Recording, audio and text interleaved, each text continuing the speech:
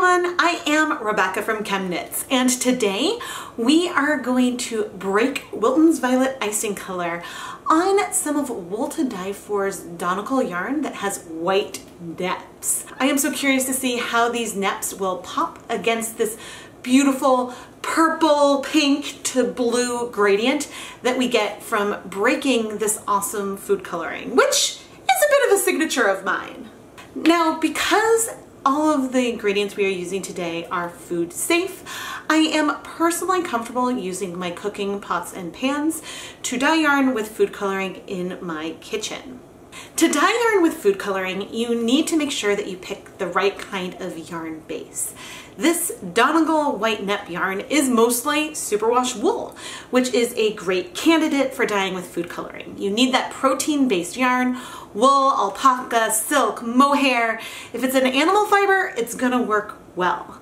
Unfortunately, this doesn't work as well on cottons or synthetics like acrylic and polyester. And after that, you need your artificial food coloring. The Wilton's Violet has blue 1 and red 3 in it. You need acid, which we will use from our white vinegar. And then you need heat. And when you combine all those components together, you dye yarn. This fun yarn is 84% superwash merino, 16% cotton acrylic nep. And the way that we get the white speckles, essentially, is that the cotton acrylic can't be dyed with acid dyes, and that includes food coloring. Although we may see some staining on the cotton, it certainly will not pick up as much pigment as the merino wool, and so we should really then see more contrast between the neps and the bare yarn once we dye it. Because right now, looking at the yarn, you maybe can barely see some of the neps, but there is currently no contrast between the neps and the yarn itself. I did go ahead and pre-soak this yarn in plain tap water for a couple of hours, so it is nice and saturated and ready for us to dip dye. I also added on a removable nylon zip tie that has only been used for food-based projects. To prepare our dye, I am going to measure out a half teaspoon of the Wilton's Violet Icing color and dissolve this into half a cup of warm tap water. There is no acid in here yet, and that is because I have found that having acid with red 3, one of the pigments in this Wilton's Violet food coloring, if you have it in contact with acid too soon, the red will all crash out and you'll end up with a film on the surface of your pot. So if you want those pinks to get on the yarn, then I recommend putting the dye in contact with acid as close to when you're actually going to start dip dyeing as possible. And the reason why I use warm tap water is it just makes it easier for the gel to dissolve. Otherwise it will remain clumped on your spoon for a little while. But this is a proportion that many years ago I investigated, and so I like this ratio of a half teaspoon of icing color to 100 grams of yarn, but obviously that depends on the color. For black, I might use a 1/4 teaspoon, and for something paler, I might pump up the volume a little bit more. What is color breaking? Color breaking is when you have a mixture of different dye molecules and then they bind to your yarn or whatever it is you're dyeing at different rates and separate into different colored hues. So in the case of Wilton's Violet, we'll see it separate in the pinks and the blues because those red 3s strike really fast, and the blue number 1 takes a lot more time, needs more heat and acid. And because of that, we can exaggerate this separation, getting a multicolored variegated yarn from just one color. There are many different ways that you can play around with this, and it's really fun to take advantage of color breaking to create some stunning colorways. And that's something I love to do a lot here on this channel. So please make sure you are subscribed to the ChemKnits Tutorials YouTube channel and give the video a thumbs up, and let's go play with some yarn. In this stainless steel pot, I have 8 cups of water, and we are gonna add 1 tablespoon of white vinegar. This is a ratio that I find works really well for Wilton's Violet to break, so we can see both the pinks and get some of those blues left behind. If we start with, say, 2 tablespoons of white vinegar, the blues will typically start striking onto our superwash yarn, which means that we might see maybe a pastel blue at the end, but the breaking won't be as dramatic as it can be. Now I have my pre-soaked skein of yarn ready to go, so that way as I add the Wilton's Violet food coloring to the pot, give it a bit of a stir, then I can come in and immediately start dip dyeing into the pot. And you can see as I raise and lower it that those pinks strike really fast. And sometimes, like, you can see a little bit of a blue, like right there you see it's a little bit more blue already, but there are still pinks in the pot. And actually you can also see some pink around the rim, and that is some of that red 3 crashing out, even with giving it the yarn to bind to right away. And as I go, each time I raise this up, I sort of look and see, I might have gone a little too fast. I look and see how many reds are striking onto the yarn as I'm going down and up. And it does actually look like some of those reds are binding to our cotton, which is fun. And there's still a fair amount of color in there. Okay, but that's looking pretty blue. Sometimes I go all the way in too fast and our final blue ends up being rather purple, but actually I feel like we're probably pretty good here. But you can see how fairly dramatically we have all of these purples and then this blue left.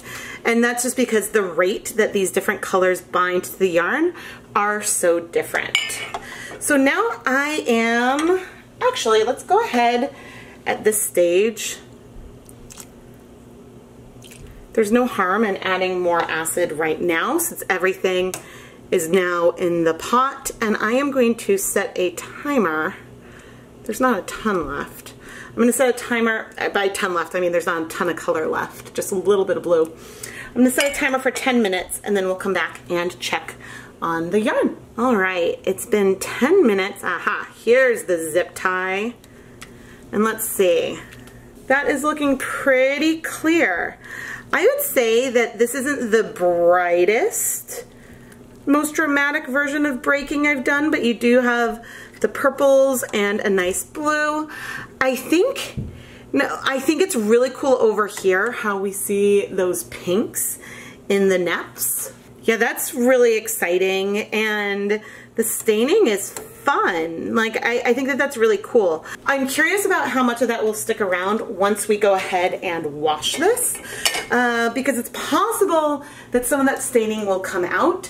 But like when I tried to dye cotton yarn with Kool-Aid, there's still like a very pale pink left in that untreated cotton yarn that to this day like would probably still bleed more if I was going to wash it again. But anyway, I am going to leave the yarn in here on low heat for another 15 minutes. Then I will turn off the heat, remove the yarn, and let it cool completely so we can wash it. It is the next morning, and well, the dye bath was clear last night. I would say this is not one of the most extreme examples of broken violet I have ever done, but I think that it's really pretty. So now let's go wash it. And you can see around the edge that little bit of a pink halo from where some of that red number 3 crashed out of solution.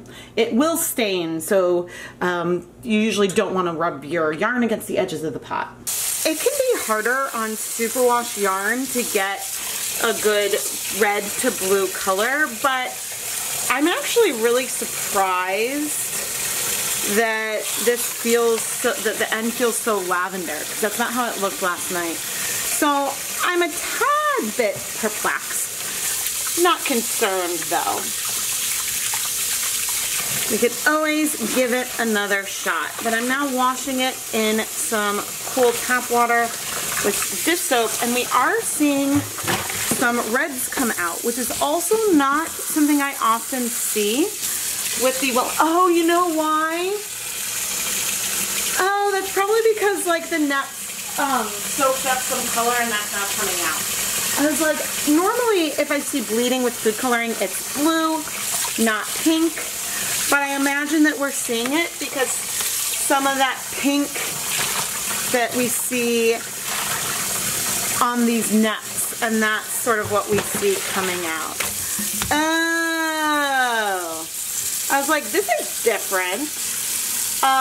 Because don't forget that in addition to the neps, some of this color is, or some of this fiber content is all throughout the yarn. So what I'm going to do, I'm going to add a little more just clear dish soap to this, and I'm going to fill up this basin and let it soak for, I think, about 10 minutes. There isn't like a ton of color bleeding out that is a concern to me, but I figure why not give it a nice and good soak. All right. This is so weird to me. I am seriously not used to seeing this much bleeding. Except for whenever I've tried to dye cotton with food coloring.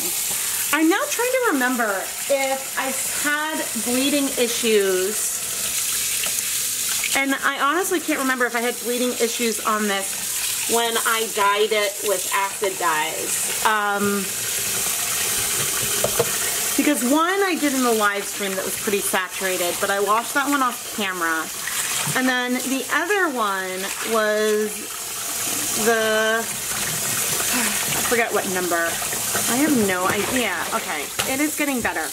I am going to rinse this a few more times and then I'll come back and check in. A few rinses later and it is now looking clear to me. What I am no longer seeing though are the blues. It feels like, and there's a bit of sun, but it feels like the blues have disappeared a little bit in here. Which I definitely saw it in the pot, so I'm not really sure. But I'm anyway now going to put this through my spin dryer and then hang it up to dry. One of the reasons why I'm so perplexed is that I often use breaking Wilton's Violet as a little bit of a litmus test and use it to get a feel for how different yarn bases work. It's a favorite technique of mine. And so when it doesn't quite work out, I get a little confused. But I know that it did look like it broke, and so I don't know why we're not seeing as many of those blues now. It didn't seem like the blues were coming out. But anyway, we will see what the yarn looks like once it's dry. You know, I was nervous that I didn't capture the blues, but I did. It's just fairly subtle. Not quite as extreme as what I've seen in the past with stroll at times. But I think it turned out really beautiful. Down at the deepest end, the neps still feel pale pink. If you think back to, well, actually I don't know if that showed up, but I had a skein of yarn that I tried to dye in Kool-Aid as a control, and it still, to this day, if I try to wash it again, it will bleed more pink, but it does maintain a hint, a hair of some pink. It does look very, very pale in contrast with the purple down there, but it is much more pink than it is white. I have more plans for this yarn base, including a side-by-side comparison of this white nut base with, say, stroll or something else, so that way I could see what kind of color differences there are.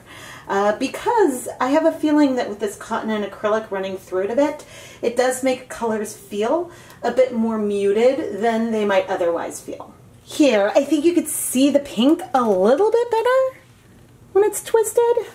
I am Rebecca from ChemKnits, and if you want to see me play with Wilton's Violet food coloring on more yarn bases, leave a comment down below. I always worry that people might get tired of seeing me play with breaking Violet, but I love it, and it's one of my first favorite things about dyeing yarn, and so it's fun to see how different bases interact with this technique and the variation. It really is a nice litmus test to compare different types of yarn. Please make sure you are subscribed to the ChemKnits Tutorials YouTube channel, give the video a like, and turn on notifications so you never miss a new video. There are always new episodes every Tuesday and Friday mornings, and, well, I love to play with all types of yarn and all kinds of dyes. Thank you so much for watching.